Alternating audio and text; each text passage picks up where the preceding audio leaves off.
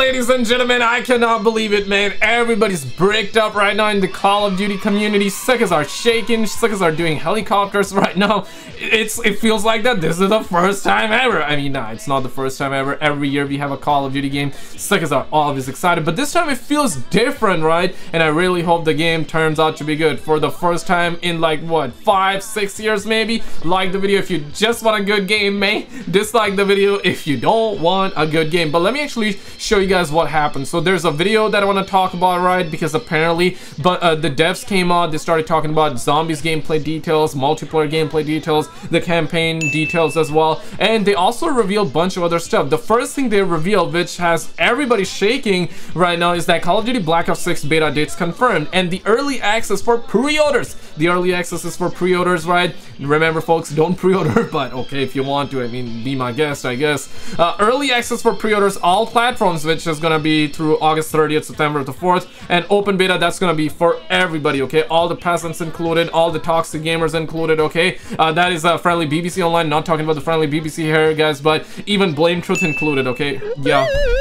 I cannot believe it. So on the open beta date, even Blame Truth can try the game out. Crazy stuff, man. This is the most craziest stuff here, and you're probably like, yeah, okay, so beta date, why are people excited? Yeah, it's just a beta, right? Guys, they have ended segregation. Oh, shit. There is no segregation. Xbox has ended segregation, and the game is gonna be coming out on PlayStation, Xbox, PC, same day, same time.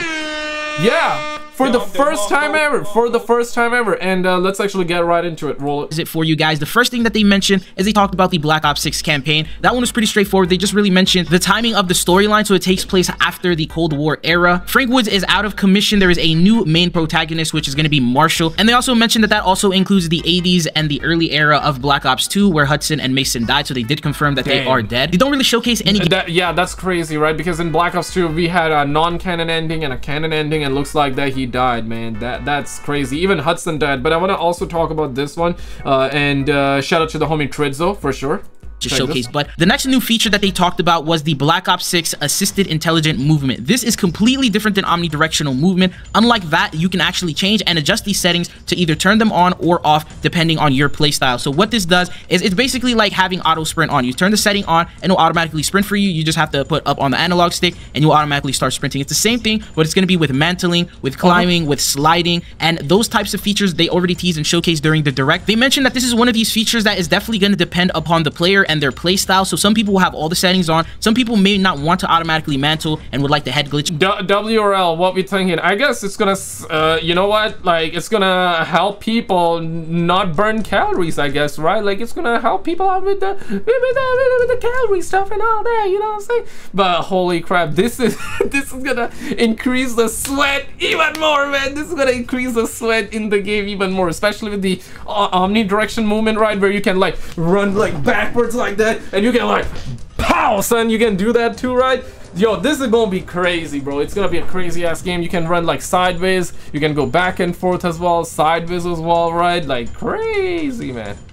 Or, you know, stay at a ledge or a little hiding point and they don't want to automatically climb over that, so that's fine. There's also delays that they plan on introducing, which will give the intelligent movement a 1-second delay. For example, if you reach a head glitch point or an area that you can mantle but you don't want to mantle it, you can set this 1-second delay so you can push up towards it, and for that second you'll get as close as possible but you won't mantle, and then if you keep holding it after that, you will end up climbing over, so that way you don't automatically climb over and then get yourself killed. The next feature for multiplayer that is back is going to be the original score streak feature that we had in Black Ops 2. What this means is that you would get assists for destroying UAVs, destroying equipment, eliminating other players. So it's not the kill streak where you have to get these kills in order to get these score streaks. They also mentioned that I saw something about the score streaks earlier, which had a lot of people baffled and a lot of people mad. So this is from officially from them. From Omni movement in Black Ops 6 cannot be Omni movement in Black Ops 6 cannot be toggled off, which means that you cannot you have to either run or not run. Okay. Simple like that, okay? I think there will be tag sprint, but I'm not sure about that. But omni movement is like going running backwards and running sideways too. You cannot stop that. But there, yeah, this is the one that I wanted to talk about, guys.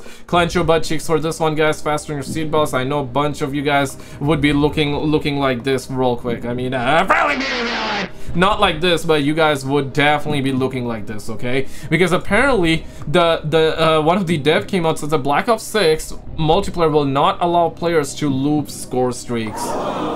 yeah, Black Ops 6 features traditional score streak system with streaks resetting after every life, unlike Cold War. So a lot of people are now talking about it because like Sickers do love looping score streaks, right? So what does that mean, right?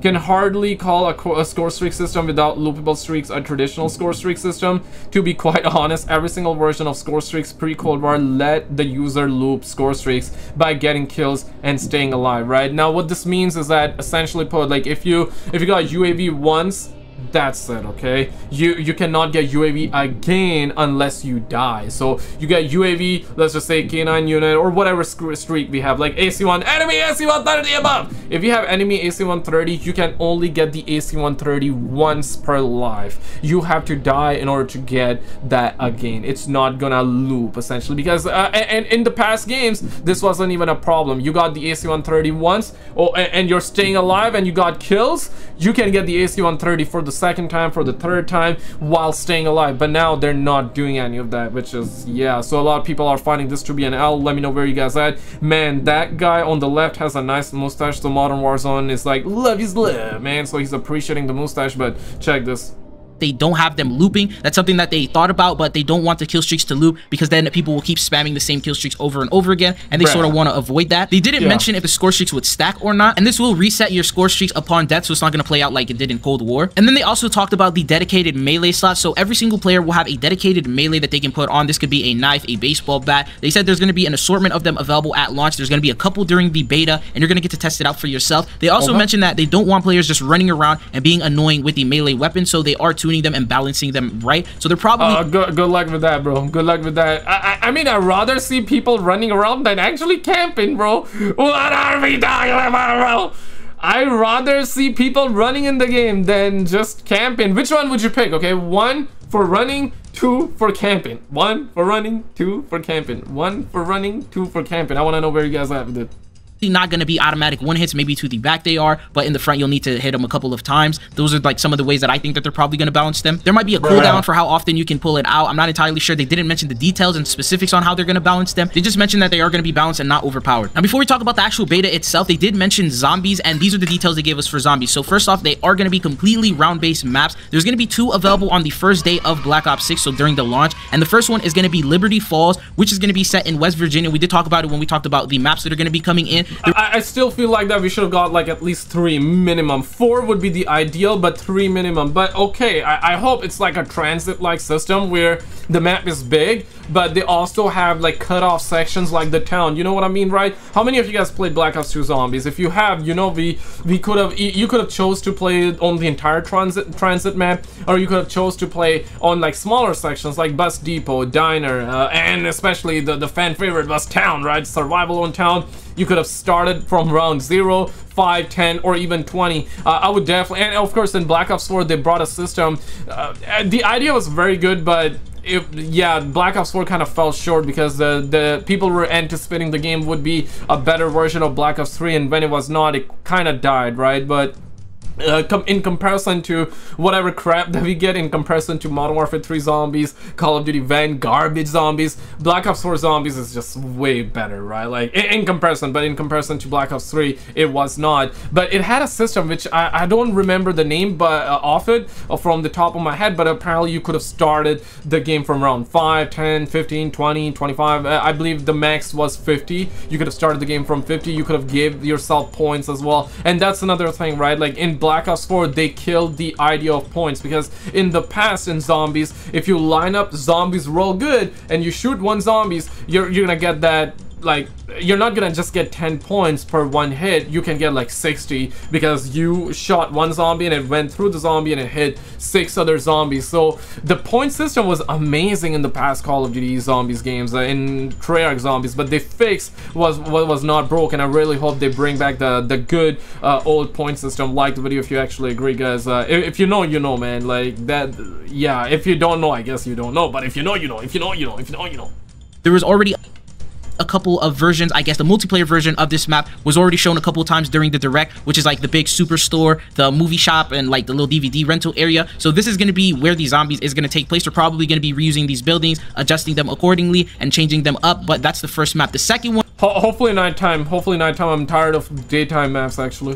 Is going to be called Terminus. That's good. the island that they actually showed a little bit of gameplay footage of when they introduced these zombies during the direct. So this footage that you're seeing right here is the Terminus island being showcased. And they mentioned that storyline based, they're going to be taking place during the same exact time. And they mentioned it's something that you'll understand when you actually get to play both of the maps. You'll see the similarities and how the storylines, I guess, collaborate and string together. Anyways, the next thing that they ended up talking about in the podcast was the Black Ops 6 beta. So they have officially given us and confirmed the Black Ops 6 beta date. So first, we start off with COD Next. That's going to be taking place on August 28th, which falls on a Wednesday. That's around like 8 or 9 a.m. And then they go live throughout the entire day. You get to watch creators play. You get to see all the gameplay multiplayer reveal trailer, the footage, a little bit of zombies, a little bit of Warzone. They did talk about how they were going to showcase Warzone and zombies live footage during COD Next, but that's going to be taking place on that Wednesday and then the weekend following that. So we originally thought it was going to start the same day, but according to those leaks and rumors, those are actually false. It actually will go live on August 30th, and that will begin for the pre-order. So if you pre-order the game or you have a existing membership with the Xbox Game Pass, that makes you eligible to play this. Okay, we got some gameplay details as well. Let me skip to that because that's the part that we covered in the very beginning of the video, right? Let's see. Maybe we'll get another opportunity at it. But in terms of the content, you can expect 3 to 4 beta multiplayer maps. During the podcast, they didn't tell us exactly what maps they were going to be. They just mentioned that a couple of the maps are their absolute favorites out of all 16 that are going to be available at launch. So you can expect that there's going to be some pretty good ones. And then for the modes, you can expect TDM, Domination, the core regular standard modes that we've always seen with every beta. They may introduce something like a gunfight 2v2 or some sort of a face-off for the strike maps just so you can test those out. And then everything else that I've talked about in the video, the omnidirectional movement, the movement assist. And in terms of level, they may let you go all the way up until level 55 and then cut it off there before you're able to prestige. And then as you know, with levels, that means that there's going to be some sort of beta rewards involved, and they will extend from weekend 1, starting off with the first set. There's probably going to be like a level cap of 30 or something like that for the first weekend. And then when weekend 2 opens up, they will open up the level and increase it to 55. And then there will be other additional rewards that you'll be able to claim continuously as you level up. All right, not bad, not bad. A lot of people shaking right now. Let me know your thoughts. And guys, check out this video on the screen because we got a new update on the Dr. Disrespect story. Check out this video on the screen. If you already seen it, then check out the video on the left. I made that for the youth, man. Today's youth can definitely learn some lessons from the video on the left. All right, let's check it out and I'll see you right